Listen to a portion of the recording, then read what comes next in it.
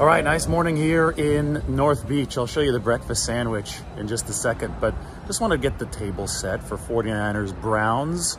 News has just come out that Cleveland is planning to start PJ Walker instead of the rookie Dorian Thompson-Robinson, DTR, if Deshaun Watson is not ready to go against the 49ers. Deshaun Watson's status seems to be in a lot of doubt. He's been dealing with a shoulder issue.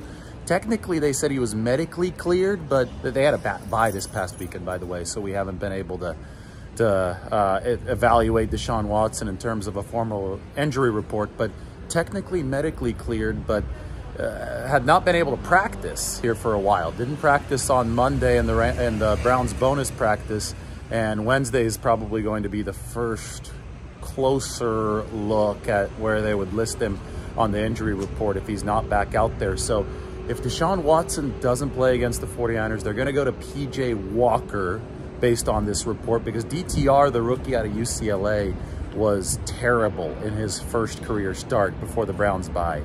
3 interceptions for DTR. So interesting stuff in Cleveland. The general gist of what's going on with the Browns is that they're very, very good defensively. That's the, I think, headlining story of this game.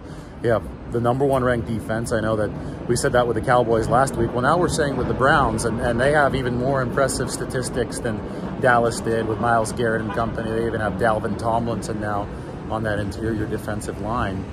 But the offense for Cleveland has been terrible, has been really bad, especially in terms of the quarterback play. Deshaun Watson was shaky at best to start this season. Then the shoulder injury happened, and now you look at the next options, and DTR obviously wasn't good with those 3 picks, and PJ Walker, who's a third-year guy, played for Carolina before this, came in and on mop-up duty against the 49ers last year, went 5 of 6, but that was late in the game. He's kind of a 52% career passer.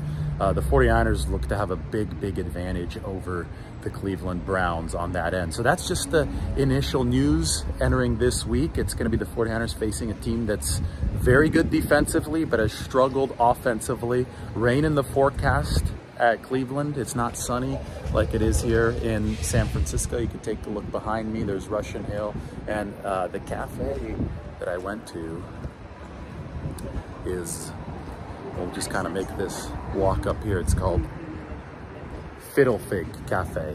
It used to be Cafe Sapore here in North Beach in San Francisco, and I had a really damn good breakfast sandwich. So I'll show you guys that breakfast sandwich. You can choose between a biscuit and a croissant on this place. I always appreciate the places where you can choose between biscuit and croissant. Take a look down back at the water, and then we flip it around to climb up Knob/Russian Hill. I guess Knob Hill behind me, Russian Hill this way here in San Francisco. All right, a lot of 49ers Browns coverage coming this week. Just wanted to keep you appraised, give you the initial breakdown of this game. It is the 49ers against the bad offense. They're 5.5-point favorites, and we're not really sure who's going to play quarterback for the Browns yet, but doesn't seem like they will have too many good options. It's either Deshaun Watson, who struggled coming off injury, or PJ Walker.